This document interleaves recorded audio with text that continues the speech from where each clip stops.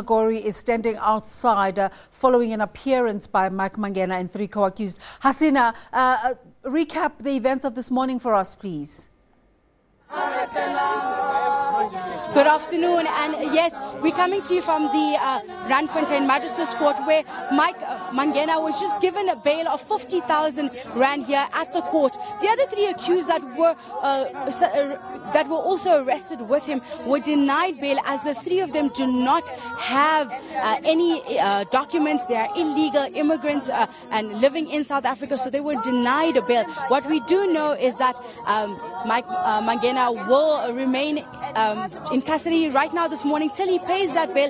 The rest will remain in correctional services until they return to court on the 21st of February. But what we do know is that other community members that are here with us really demonstrating outside the court, and we'll speak with them to kind of get an idea of how do they feel about Mike getting bail this morning, and just their sentiments on these. But in terms of me understanding that he says he's innocent, and he says that he didn't know what was happening in his plot, and he further says that he did cooperate with the police. Isn't that enough for you guys to actually grant him bail in that regard? No, it doesn't. The fact is his premises was used to manufacture drugs, and as a landlord you must make sure that you conduct inspections and you check in terms of what is happening within the premises. So for us it doesn't carry weight. It doesn't at all.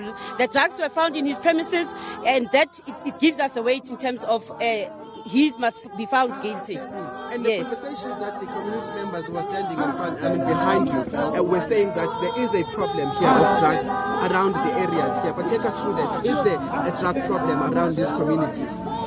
Yes, there is a drug problem of drugs within our space. You can go to school and check in terms of kids who have dropped out in schools.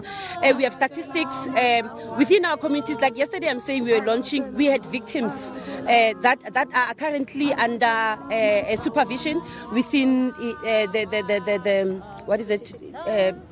the area of Randfontein, where they take kids for rehabilitation.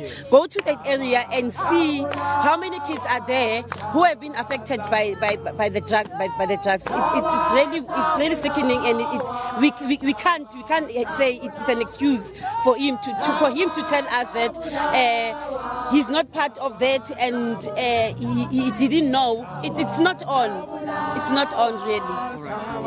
That was one of the community members who were one of those that wrote letters to the police and to the area here, telling the community that there was drugs being done here in the plot of Mangena's home. What we do know and what we do understand from the bail application was that Mangena denies any knowledge of the drug plant that was found on his plot. He says that he was leasing out, that he has a real estate business, and that he does not know anything about this. This community, however, says that's doesn't make a difference. As a landlord, he should know what is happening on his plot, and that drugs is a huge issue in this area. Thank you so much. Back to you in studio. Hasina, this is Desiree once again. You were talking earlier about disgruntled family members. All right, we need to go to the state capture inquiry now, so we're going to leave it right there with Hasina Gori, who is at the... All right, let's go back. Hasina, do you have somebody to talk to the MPA apparently? Can you just hold on for us a moment, and I will find Pindilo for us, who's just busy giving us an interview at the moment. Has not tried to evade justice. He handed himself over to the police, so he cooperated with the investigation. And further than that, we didn't have any other reason to oppose bail as a state. All right, but are you getting a sense as the National Prosecuting Authority that there isn't, in fact, a case against Mike Mangena? What is it exactly? Is it because the state believes that he is innocent? No. Remember that bail has nothing to do with the trial itself.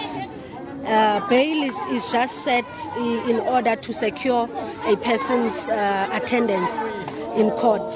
So at this stage, The state has preferred charges against Mr. Mangena and 3 others, and the onus lies with the state to prove those allegations beyond reasonable doubt. So him getting bail must not be confused with his innocence or his guilt.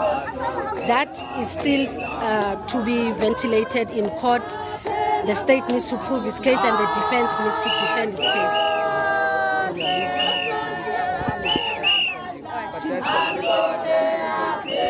That was Pindilo of the NPA speaking to us on the NPA's decision to grant Mike Mangena bail. They said that he has cooperated with the police and handed over his travel documents, and they believe that he will stand for trial. All right, thank you very much, Hasina. Let's now cross to the state capture inquiry in Parktown. To assist